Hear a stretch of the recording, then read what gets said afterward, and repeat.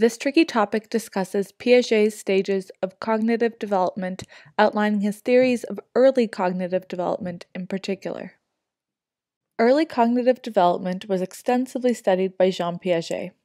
He studied early infant and childhood advances in the ability to think, pay attention, reason, remember, learn, and solve problems.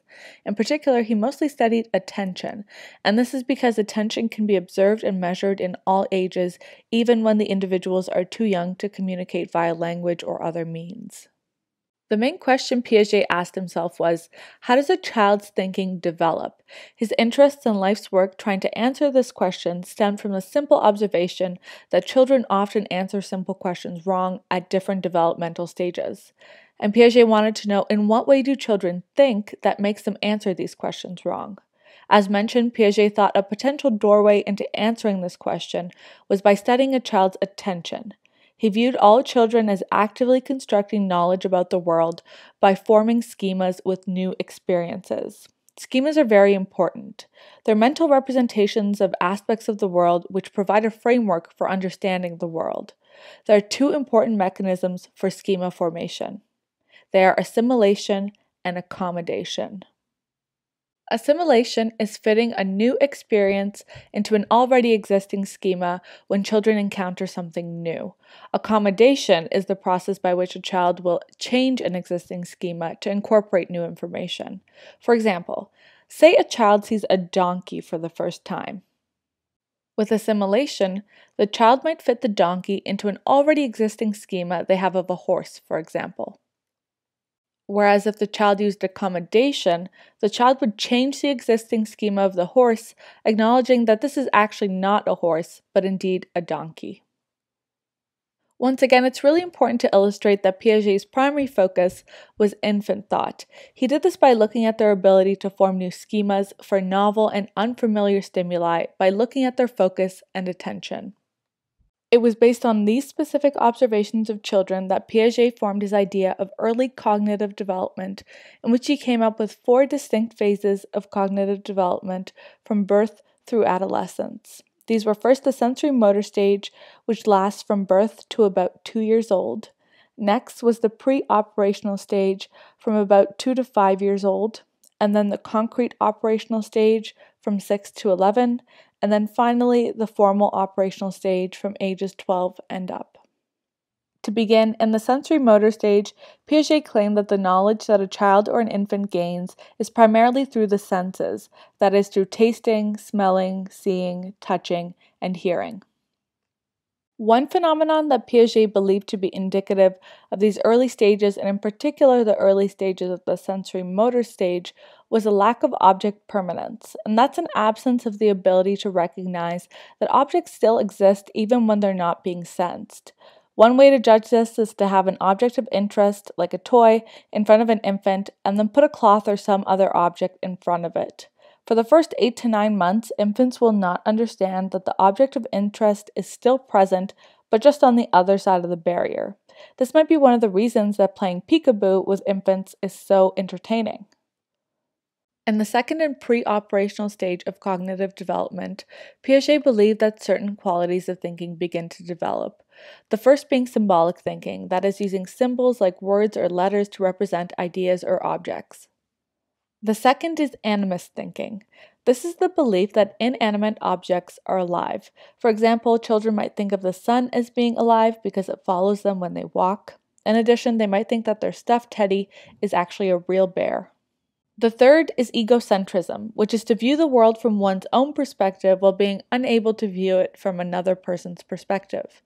This theory can be illustrated by one of Piaget's classic experiments referred to as the 3 mountains task. In this experiment, 3 slightly different mountains are arranged on a table with a child on one side and a doll on the other. The child is given 3 options of drawn perspectives and asked to pick the one that the doll was likely looking at.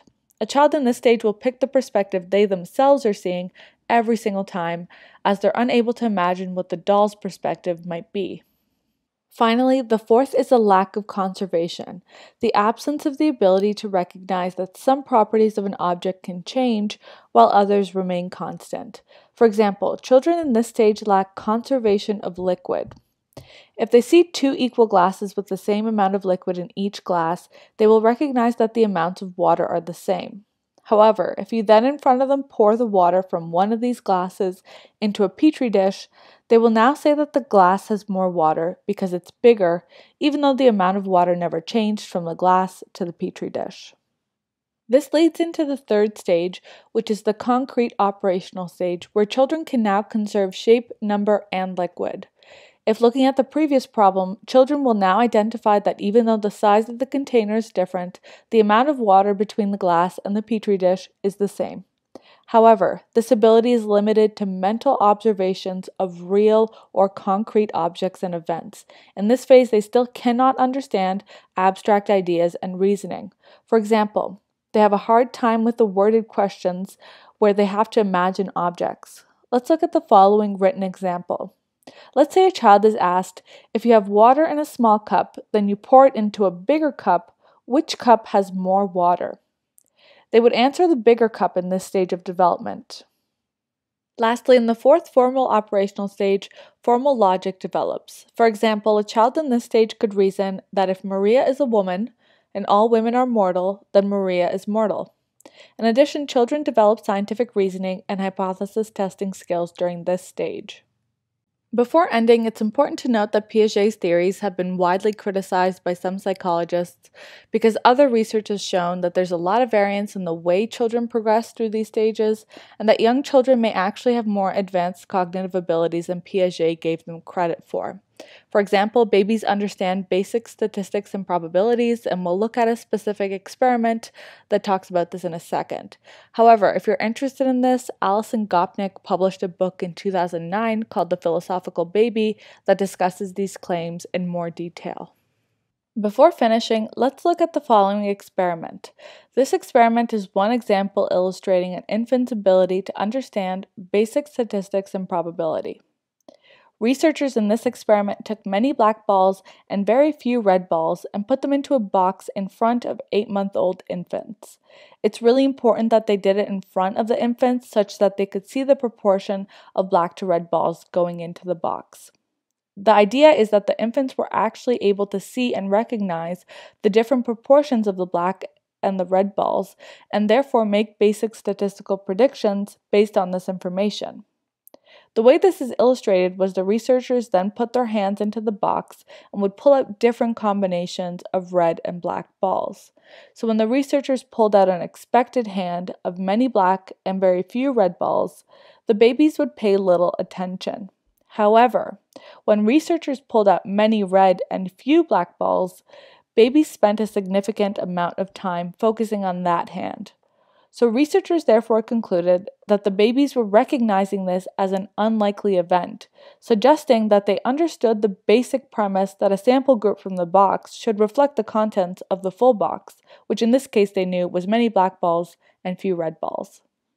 This concludes this tricky topic looking at Piaget's stages of cognitive development. Thanks for listening.